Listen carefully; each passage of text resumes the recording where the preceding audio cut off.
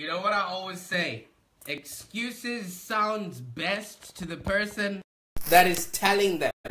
I don't think I can let this go, or I can safely have a weekend off without putting in a live show. Thanks, Steven Sidden. I think I've tried something. Let's see what we can come up with on this one here. Okay, Russ Crawley, thank you so much for tuning in. Thank you so much for the patience, guys. I'm trying something new here. And yeah, it just gave me a lot of headache. So best to just keep it as we, we're used to. Thank you so much, Robert, for tuning in. Thank you so much. Yeah, today we're talking about reasons why some of the social media strategies are not actually yielding the results that people want. Yes, Robert. Hopefully, fingers crossed on this one now. Scott Woodrow, thank you so much for tuning in. Third time lucky. Let's see how this is going to go through. If you're just tuning in and this is your first time watching the Lunch and Learn, my name is Prosper Tarovinga. Austin, thank you so much for tuning in. This is the third time we're trying this to work. So hopefully this is going to maintain. All right. So we were literally talking about how some of the social media strategies that we're using are no longer working, all right? The reason being Facebook keeps changing their algorithm, all right? Why they're doing this is because now Facebook is now a publicly traded company, which means they are forced to be generating profits for their shareholders. So they're not going to care if Anita or Austin or Steven or Robert is not reaching their clients. You know why? Because they need money to give back to their shareholders. So all of these changes are actually affecting most of my clients, and I'm thinking they also affect you as a business owner. You know why? Because you're never going to know how, if your your audience is actually receiving your message or not, if you're not paying on Facebook. All right. So at the end of the day, there's a few tactics that I have up my sleeve that I wanted to impart with you before we ended this week, so that you too can have a business that's profitable and enjoyable. Thank you so much, everybody else that's been so patient and tuning in with me. And I really hope that we're gonna sustain this one all the way through. Now, can you just type in where you're checking in from, so that I know who is listening, and so that I know that, this message is also being received, regardless of it being a free platform. You never know when they're gonna start charging for this. All right. So a few of us can still weather the storm by making social media part of a marketing strategy, not making social media in and of itself the strategy that you're going to rely on. Nicole, thank you so much for tuning in. All right. There's a few reasons why I really want that you stop relying on Facebook alone as your strategy for, your social media. Judith, thank you so much for tuning in. All right.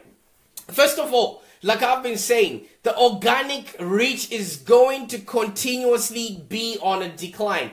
Every single year, if you have a page right now, you will be noticing that there's a 2% decline on the reach that you're having with your audience. All right. A lot of people are realizing that, the more you're trying to reach your audience, the lesser you can, up until you are paying for it.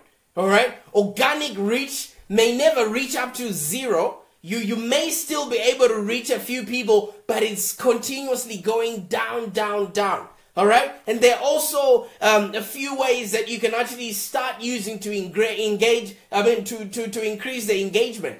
All right. And one of the things is maybe to start connecting with your audience through your own private profile. Now, can you type in yes or no? Do you connect with people using your private profile? Or are you still using your page as your overall strategy? Are you using your private profile as a way to actually reach out to customers? Or do you use just your Facebook page? All right. For small business owners, like if most of the people that I talk to here every single day, you should actually be making it your point to build an audience around your work, to nurture that audience, and to actually, when you nurture that audience, to actually now be able to sell to them because they already know you, they trust you, and they like you. All right? The biggest problem is if you start paying for Facebook ads or social media ads, it doesn't always translate to income. How many people are failing with their Facebook ads every single day? You know what I mean? Because they haven't clearly defined what their message is. They haven't clearly specified what their market is. All right? So it's really essential these days to know who you want to sell to know what their problem is, and to actually know how to engage with them. Because if you cannot engage with people one-on-one, they are literally not going to purchase from you if they see your ad through the newsfeed. Okay? I mean, I'm not saying that you should abandon social media or, all in all, but you have to be smart about where you're spending your money and where you're spending your time. All right? It might seem like I'm on social media 24/7, but most of this is either automated or there's people behind the scenes that are helping. So you need to figure out what your marketing strategy is. All right? Is any of you guys using LinkedIn as a marketing strategy as well? Are you using LinkedIn for your marketing? If you are, type in yes. If you're not, just type in no there. All right? Because the platform that you utilize, or whatever platform you go to, it doesn't matter. As long as your message is actually reaching a market. All right? The reason why I'm saying that is because these platforms, these Facebooks, these, Google Plus, all of these other platforms, LinkedIn, whatever it is, these platforms are not ours. These are not our platforms. All right? So even if you build a big following around, you have to realize that these customers, these are not your customers until you have taken them to your own private profiles. All right? Robert says, my private profile, although I have a blog page. Exactly. I'm going to go and actually articulate why you need to be bringing people to your own, platforms like your blog, which is what you're doing there, Robert. Because the traffic that you have on Facebook is rented traffic. They may be following you, but the social platform has complete control over what they can see or what they can do. All right? And Scott says, I hide all advertising. That does not apply to me. Exactly. You're not alone. Everybody now is experiencing what is called ad fatigue. All right? People are tired of seeing people that are just selling. You have to actually be creating and relating for the audience that you want to reach out for. All right? So most of us are seeing the way maybe I show up every single day. You know why? Because I want to get to know you guys. I want to get to know how I can provide value. All right? Even if there's glitches or whatever on the internet, I still want to show up so that I can be there for you. All right? So, a lot of people are just building a business on somebody else's platform, which is either Snapchat or Instagram or Facebook or LinkedIn, because I did say this earlier on, all right? If you are not paying for the service, you are the product. So all of these people that are on Facebook, they are Facebook's product, whether they like it or not. And that's how Facebook is monetizing. That's how they're selling their information to well-to-do advertising people so that they can sell to them. All right? So if you're building your business on somebody else's platform, this will lead to the downfall of a lot of entrepreneurs. All right? You want to make sure that you are taking that traffic off of Facebook and putting them onto something that belongs to you, which can be a list, all right, which can be whichever way you are giving value to those people so that they get to know you, so that they get to trust you, and then they get to become your customers. All right? You need to be putting in call to actions on your Facebook, using lead magnets so that you get these leads and they become your email subscribers. All right? Every single time that you're on Facebook, you need to be making sure that you're making your copy or you're making your message relevant to a particular audience. You can't be everything to everyone. All right. So you want to improve your message. You want to improve your copy to make sure that you're speaking to them. You're speaking to your customers and telling them you have something that they actually need. But most of us are just spraying and praying, and that's the reason why social media is not yielding the best return on investment. All right? And when you're on social media, you want to make sure that you're actually writing or putting out content that people actually want. So how are you going to know that the content you're putting out, people want if you're not relating to them, if you're not interacting with them? All right? So these are all the things that we have to be looking out for, because Facebook is rented area. Facebook is rented ground. It's a rented platform. All right? We do not own the people up until we've taken them across to us and they become our own email subscribers and they become our leads, or we've had a conversation with them in the form of a consultation. All right? And make sure that whatever you're doing, you're always having a call to action that is not exactly asking people to do much, but it's a way of bringing people into your own ecosystem. Are you creating products that people can purchase off of Facebook, or are you just selling other people's products, or are you just, not relating to the people and actually giving them a service or a product that they actually want? That's the reason why a lot of people get frustrated on Facebook. All right? So social media should not be a marketing strategy. It should just be a part of a marketing strategy where you use it as a lead generator with the ultimate goal of getting those leads to visit either your website or to go in to your email list. All right? The people that are watching right now, do you currently have an email list that people get information from you, either newsletters or telling them about your latest offers? Can you type in if you've got an email list that you're actually using and exposing to, help, sell your products? Because as far as I know, email marketing is still the most effective way to close a sale. When people are on Facebook, there's a lot that's happening. There's a lot of distractions. And there's a lot of negativity on Facebook. What would make you think that your message will cut through that? Yeah? After all, 100% of the people that are on Facebook, they're not there to come and buy anything. They're there to connect with their loved ones. So if you're not a friend of theirs, then you're not part of what their loved ones are. So they won't pay attention to you. All right? And the biggest problem that we're also facing is we're not connecting to our actual customers. We're only connecting to people that are our peers, people that are on the same level as us.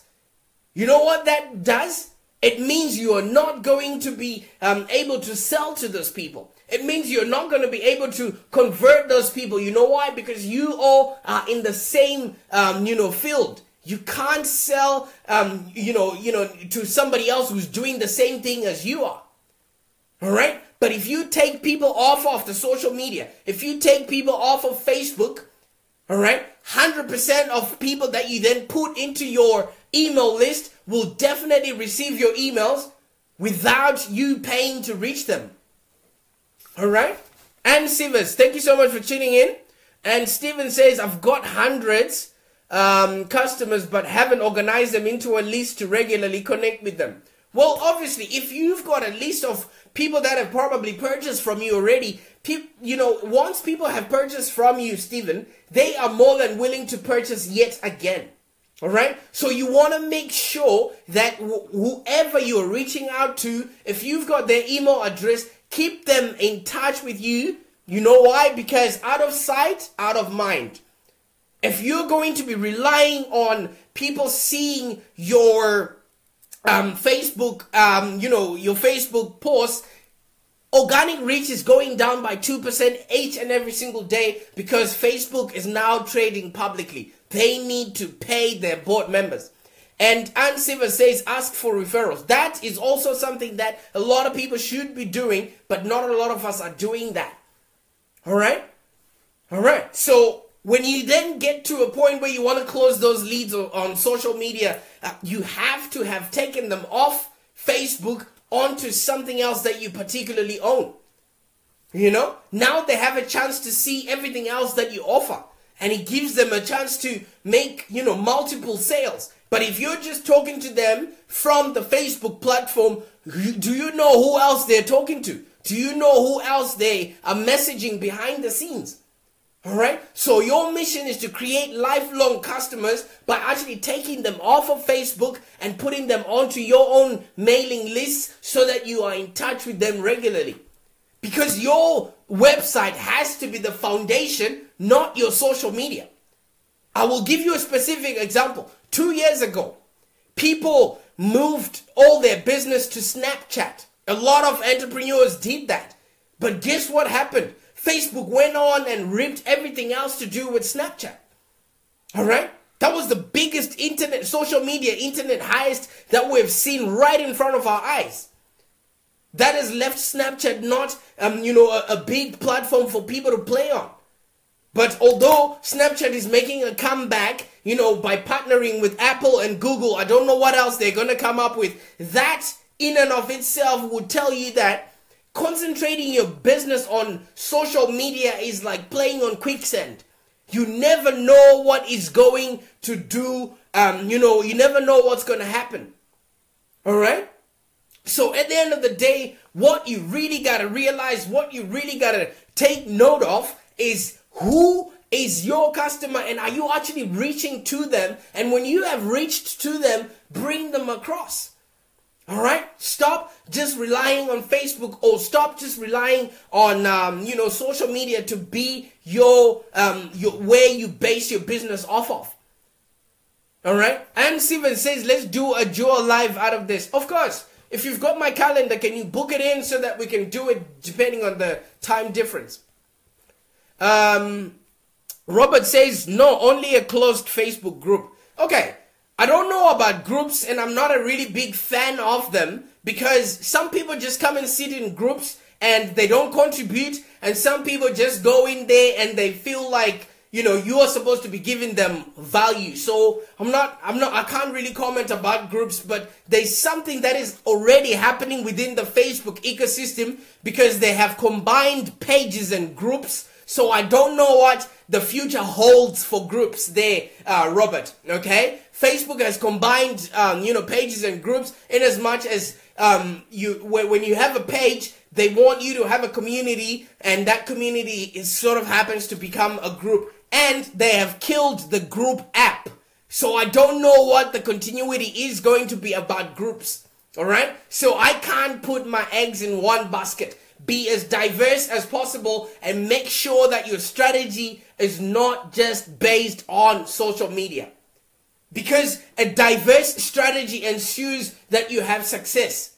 Your customers are waiting for you to give them value, so you have to find them by building that audience, all right, by relating to that audience, and eventually you want to be selling to that audience. And most of that can be done off of social media, through your blogs, through your website. So those are the things that you really got to look at.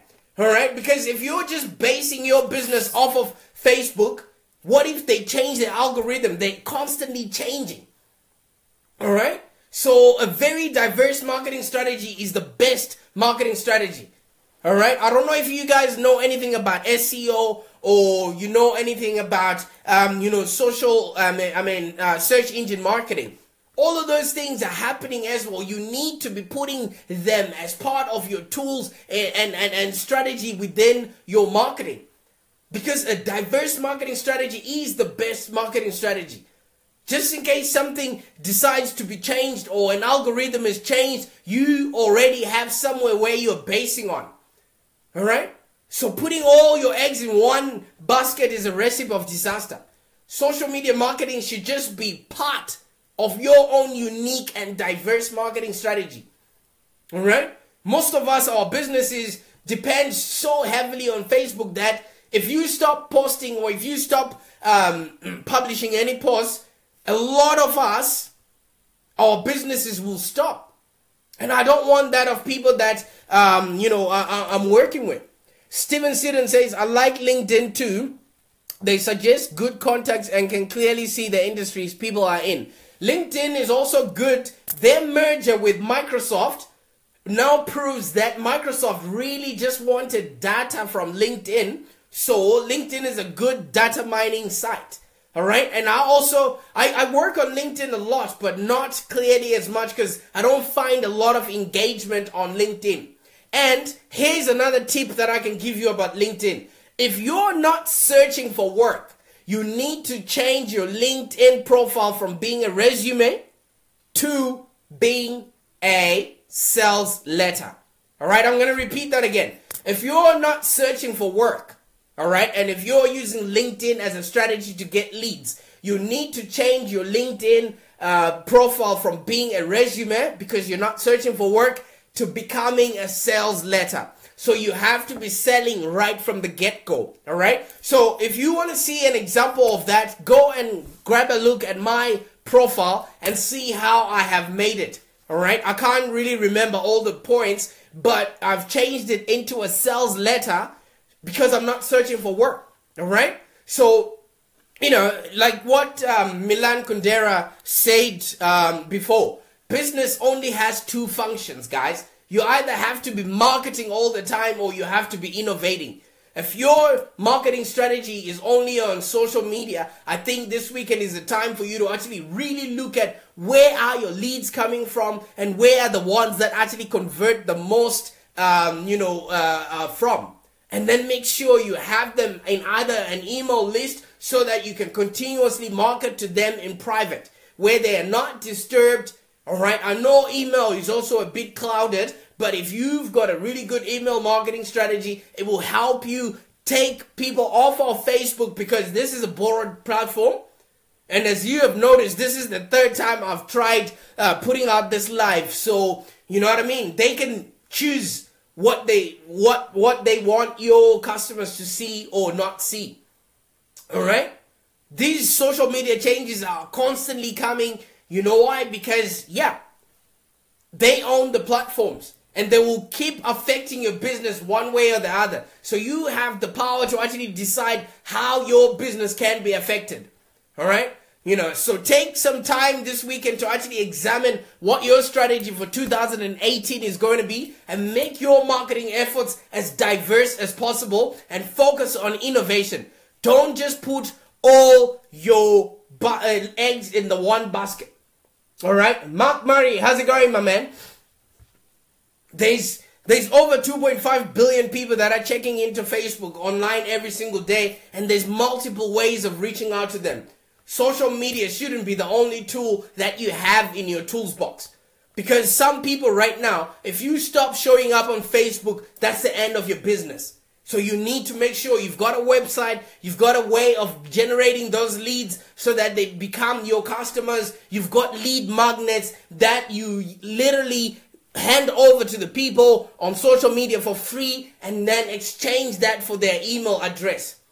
All right? So you want to make sure that all those things are working in unison, and they are actually making you have a business that's profitable and enjoyable. I really hope this came out well. This is take number 3, and you can see we really tried. At the end of the day, go on and enjoy the rest of your weekend. And if I can help you with anything, as most of you guys know, that I'm here to actually help you create an online footprint so you can optimize your business for growth and for profit. All right.